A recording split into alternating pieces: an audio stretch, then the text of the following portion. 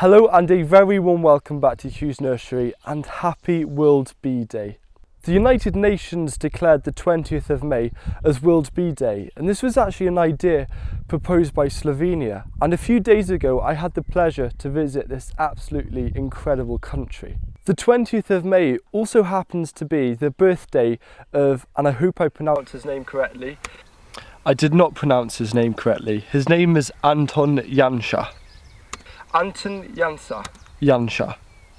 And he was a Slovenian beekeeper back in the mid to late 1700s, and he's basically known as a pioneer of modern day beekeeping.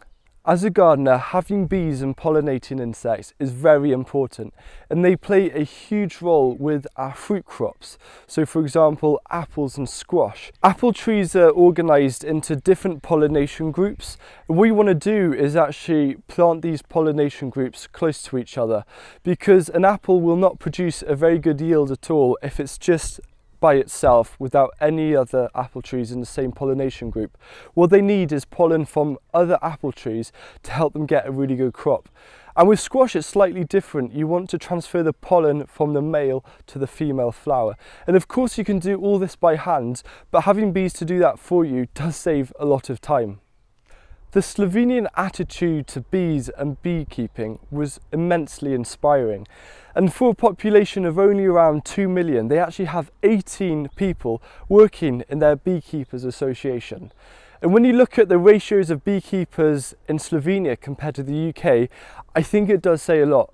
So in Slovenia, 1 in every 250 citizens are a beekeeper, but the UK ratio is 1 in every 1500. Before I show you the most beautiful of apiaries, I just want to highlight what a hotel was doing, and this was a hotel I stayed at in the capital city of Ljubljana, what they're doing right on top of their roof. So, hi, my name is Ene. Behind you can see our bees. There are 4 beehives right now, but we started with 1, then 2 beehives for a year. We got connected with Gorazd, which has his company, which is called Urban Beekeeper. He put these beehives here firstly because as a test. We didn't know how it would work because it's on the 12th floor and nobody in Ljubljana ever had beehives this high. As a test we put 1 beehive up and we saw that actually it's not even a problem. Bees are really smart, so they use the energy of the hot air going up to the rooftop. And they're actually one of the best beehives Gorazd has here in Ljubljana. Ljubljana is a really green city, so they have enough food. Everybody's asking, oh, but where they can get food to eat? It's everywhere. We have so many parks around Ljubljana, everything is green. Those bees have a range of about 4 or 5 kilometers to pick up the pollen. And they go all around all of these parks. We had 4 beehives right now for a year. We got 55 kilos of honey last year, which we use down on the breakfast or we use it in our ice cream. It's a nice talking point. We get the point across if we have something real, something living on our rooftop, because being green as a hotel, you need to have something that people can see, can hold in the hands, so it's not greenwashing, it's something real. As you know, bees are the most important animal in the animal kingdom. That's why we started and supported Gorazd, because there's not enough bees in the world.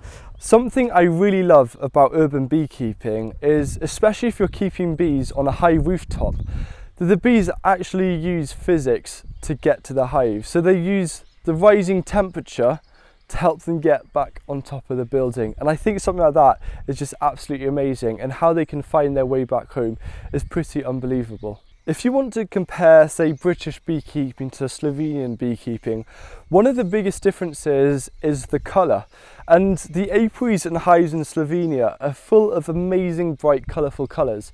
But in the UK they tend to be a wooden box. For example, ours are currently a wooden box, but I am inspired to change them. So you go and see these apiaries and you think, why on earth have they done all these amazing colours and even put panels on the front of hives, and each hive would have its own design? And it turns out that back in the 1800s, before people discovered that bees would find their hive by the smell of the queen bee hormone, they felt that if they painted hives different colours and added different designs, it will help them get to the right home. And I think something like that is amazing, and to still see that tradition going on over 200 years later is hugely impressive. So my name is Blaž Ambrožič. I'm the beekeeper from Selo pri Bledu. This place is the beekeeping place of Ambrožič. In springtime, only bees are the one insect who during the winter they live in colonies. And in that section, that's why in April are capable, in one hive now for example is about 40 to 50,000 bees. And that's why this is the number which is available and also possible to do the pollination here. All the other insects, wasp, hornet, bumblebees, during the winter survives only the queen. And now is the time when the queen is searching for the nest, so they will start to build the colony. And they are not strong enough to do the pollination. If the bees wouldn't be here, we would have a big problem, because there would be not so much food, and because of that we would probably have wars and everything. We look after the bees. We like the bees so much that you can see on the background every hive is in color. Apiaries are houses meant only for bees, which are turned southeast, so the bees get the morning sun quick, and the afternoon sun they don't get it. In that way the hives are protected from the rain and from the snow. Also the beekeepers who work with the bees in Aži hives are protected. We can also work in the rain, and we also during our work have apitherapy. We breathe air from the hive because this is a closed container, and the apitherapy, the income air from the hive is much higher than the one from the Langstroth hive when you work outside. Thank you so much for watching this video, and in the video description I've included some links which you might want to check out if you want to find out a bit more about bees and pollinating.